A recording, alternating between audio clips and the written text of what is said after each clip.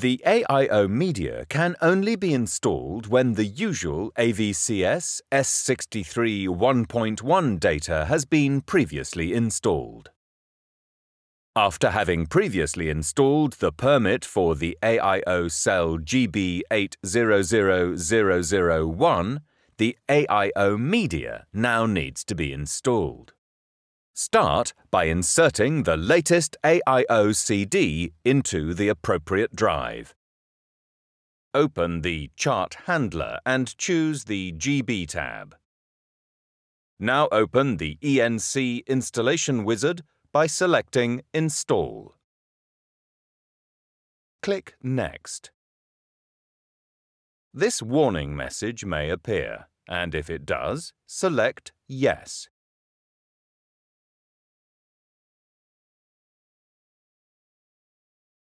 Click Finish once the installation process has completed.